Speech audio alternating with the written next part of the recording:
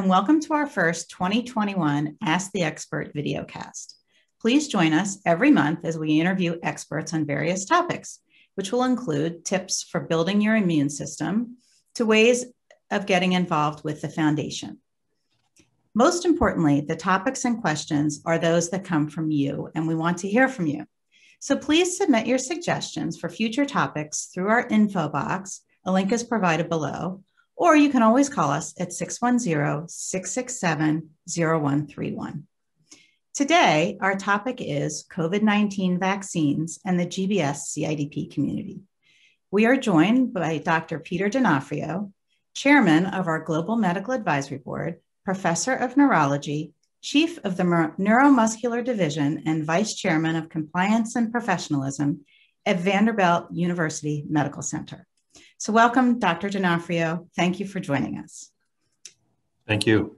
As I mentioned, today our topic is vaccines and COVID-19.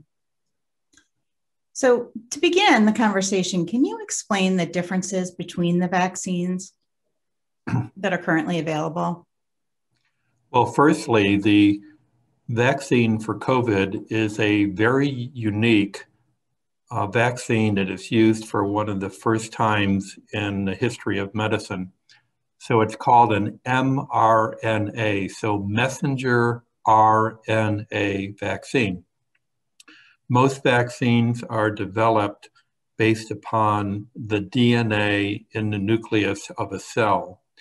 This vaccine is developed based upon messenger RNA that is in the cytoplasm or the major part of the cell. And the vaccine will create antibodies against the messenger RNA in COVID and will help block the infection. It's also important to realize that the mRNA vaccines, that is the COVID vaccines, are extremely beneficial.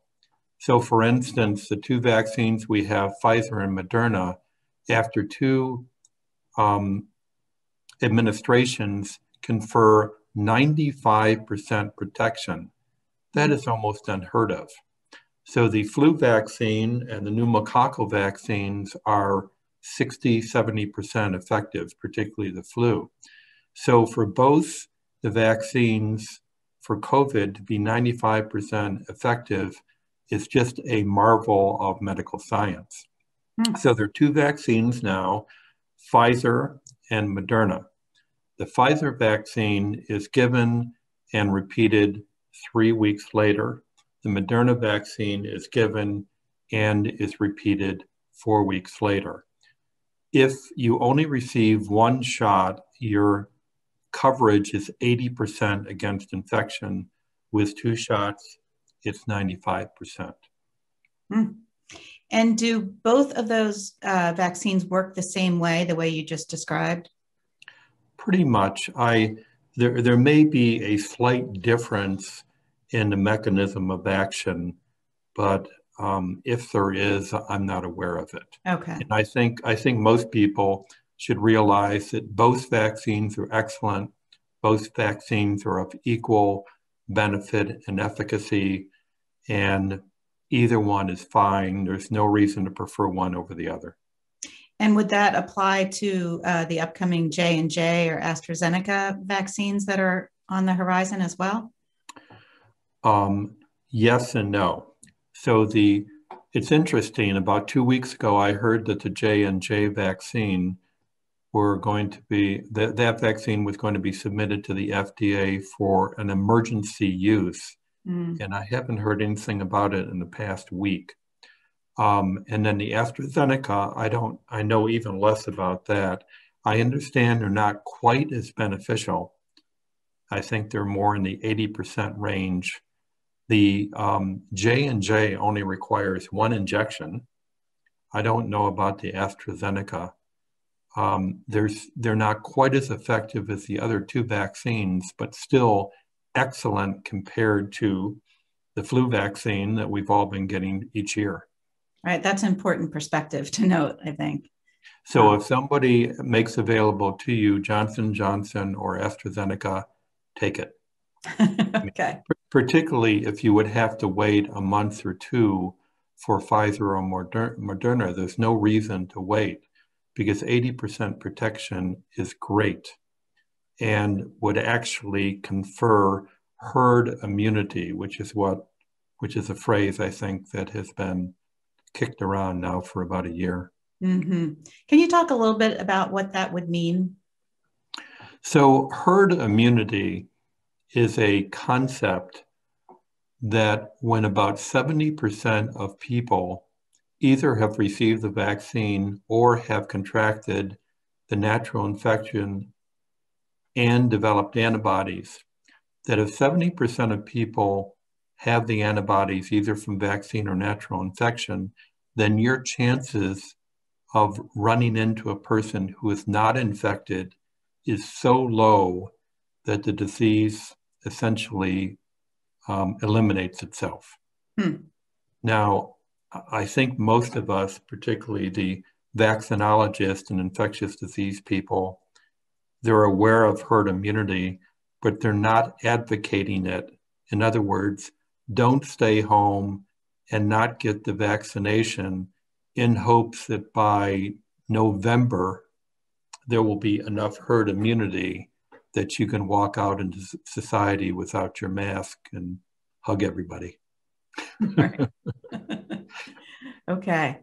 So let's dig in a little bit into how this pertains to the GBS and CIDP MMN patient community. So these are all questions that we have heard through our community. So the first one is, would I be considered pre-existing if I have had GBS in the past? And does that allow me to get the vaccine any quicker? That's an excellent question that I don't know the answer to, but I suspect if you have had Guillain-Barré before, you could probably use that as a justification to move farther up the line for the vaccine. Mm-hmm. Because if they are letting people with heart failure, lung disease, and asthma ahead of other people, I think a prior history of Guillain-Barré would justify it. And the reason for that is if you had Guillain-Barré, you have some residual disease, particularly diaphragm involvement, and you're short of breath, you don't want to get the COVID natural infection. Mm-hmm. And I think if somebody approached me, asked me for a letter to justify moving forward in the line, I would be happy to write it for a patient of mine. You know, what's interesting is we are hearing from some patients that have had Guillain-Barré that they're going to get the vaccine and they're being denied the vaccine because they have had Guillain-Barré. Yes, and I'm not surprised, and there's absolutely no justification or science behind that. The vaccine is, first of all, an entirely different concept than the vaccines that have used for the flu vaccine, and they're certainly much different than a natural infection. So I think if somebody is denied COVID vaccine because they've had Guillain-Barré in the past, they should challenge it or move on to another place where they can get the vaccine. Mm-hmm. Again, this is a situation where I think the person's neurologist who took care of them when they had Guillain-Barré should be able to either write a letter or write a note or justify getting the vaccine for COVID. And hopefully they can refer to some of the resources that we have on our website, like the statement from the CDC that says it is in fact safe for prior GBS patients to have the vaccine.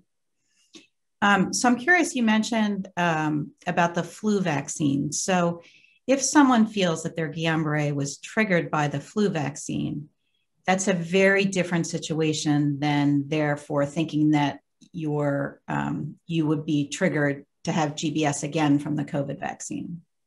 That's correct. There's no reason to think that if you truly had Guillain-Barré from the flu vaccine, there's no reason to think that the COVID vaccine would make you more prone to have recurrence of the disease. Okay. And when you were mentioning that possibly if you'd had Guillain-Barré in the past, that could move you up on the list potentially to receive the vaccine, would the same apply to CIDP and MMN patients? With CIDP patients, I would think so. So if somebody has CIDP, active disease, particularly with lung involvement, and when I say lung involvement, I mean diaphragm and intercostal muscles, because CIDP actually doesn't cause intrinsic disease of the lung.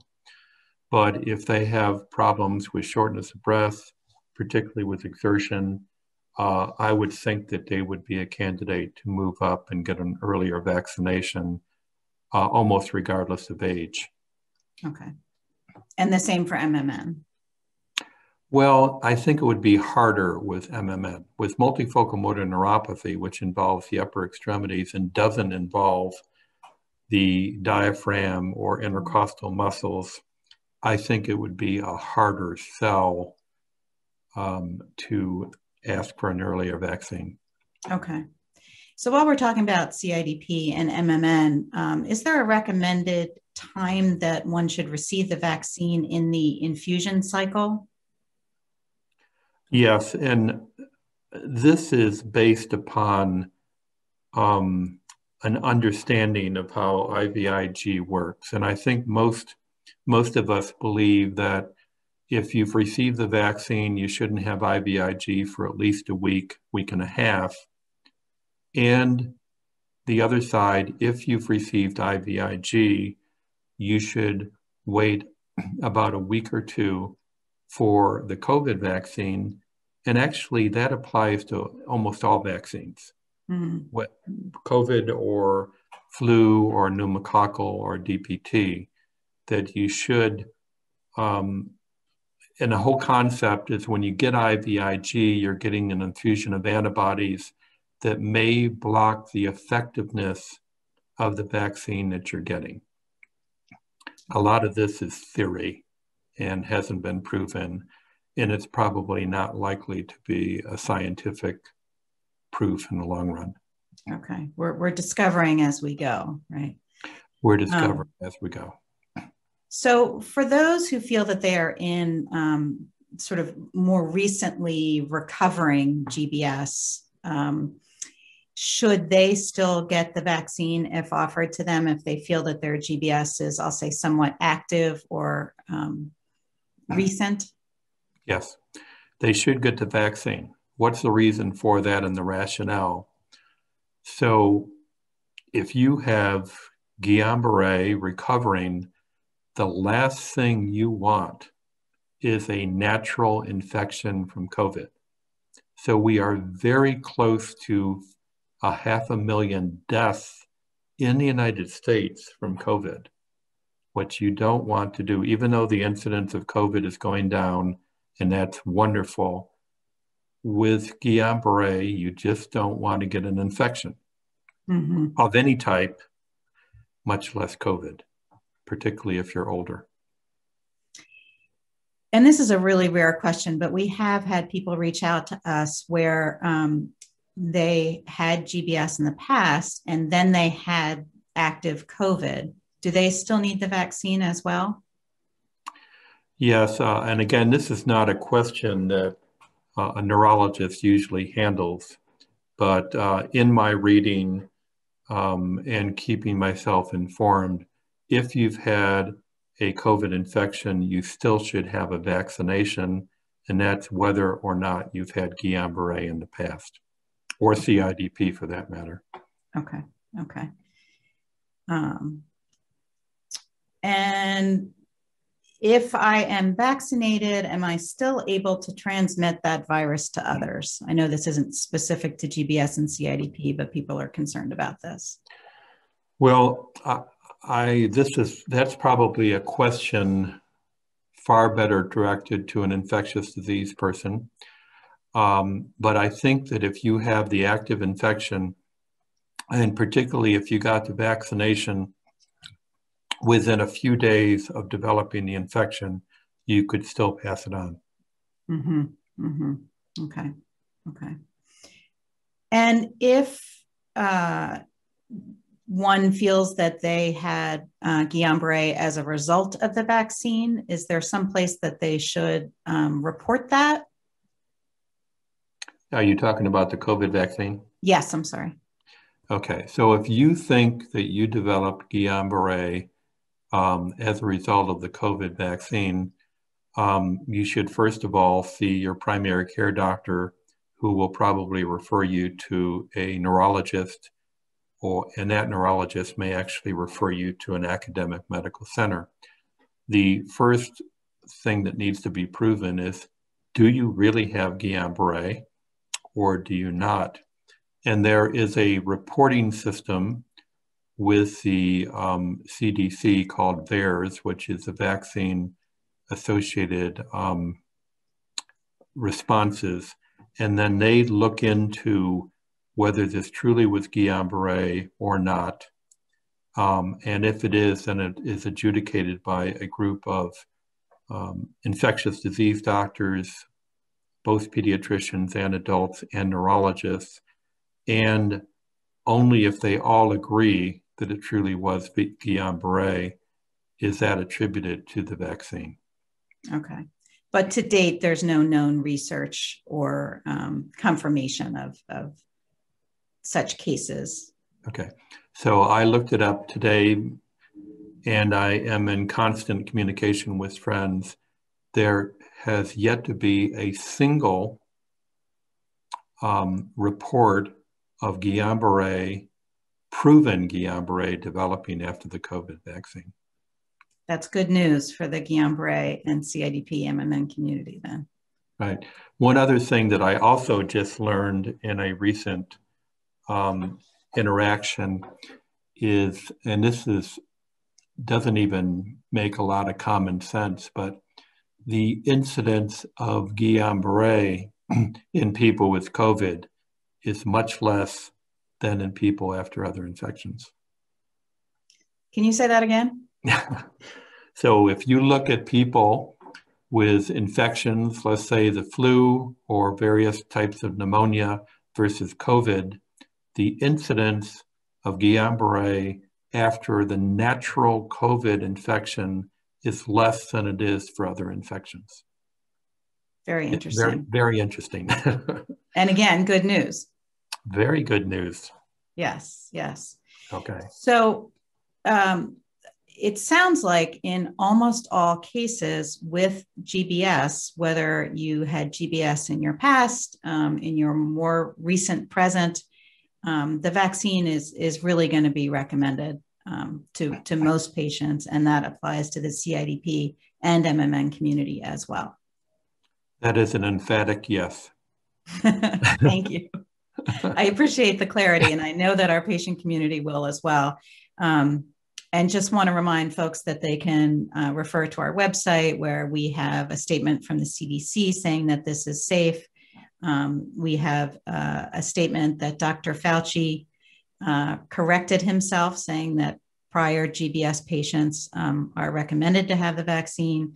And I believe you were a part of the group that suggested that Dr. Fauci retract that statement that he'd originally made. Yes, and to his credit, he admitted he was wrong, and he corrected it with essentially no prodding on our part. So his honesty is impressive. Okay. Well, Dr. D'Onofrio, thank you so much for your time today. Are there any sort of last bits of wisdom or information that you feel the community should know regarding the vaccines and COVID and GBS and CIDP? Well, again, emphatically, I advocate the use of the COVID vaccine for essentially everyone. In fact, I am not even aware of a neurologic condition for which the COVID vaccine would not be recommended. A common question that comes up is, if I am immune suppressed, that is, I'm on, let's say I'm a CIDP patient and I'm taking Imuran or Cellcept or rituximab and other agents that are used to interfere with the immune system because the immune system is part of the persistence of the disease, that maybe I shouldn't receive the vaccine. That is not true. If you receive the vaccine, it may not be quite as effective because the immune system is pharmacologically impaired. But it's still, even if the immune response is diminished, it's still better than no response at all. And like you said in the beginning of the conversation, these vaccines, the effective rate is so much higher than the vaccines in other situations that even if it's slightly diminished, you're still way ahead of the game. Absolutely. And I think that not only is it 95% effective, but one of the marvelous things about medical science is that these vaccines were developed in less than a year. And most vaccines take between 5 and 8 years to develop. So we really should be appreciative to the pharmaceutical industry for so rapidly advancing this vaccine in less than a year. All right. Well, thank you again. And I want to remind everybody that Dr. D'Onofrio is at Vanderbilt University Medical Center, one of our centers of excellence. I believe we have 56 centers around the world. These are the places to go to meet experts like Dr. D'Onofrio, who can really help guide you and your questions, and specifically help sort out any more high-level questions or complications that you might have. So again, Dr. D'Onofrio, thank you. And to those of you who are watching and listening, please join us every month as we bring new programs to you, new experts to you, and let us hear from you on your suggestions for future topics. The links to all the information we referenced today will be put in the bottom of the program here. So thank you again for listening. Thank you, Dr. D'Onofrio. Have a wonderful day. You're welcome. Thank you.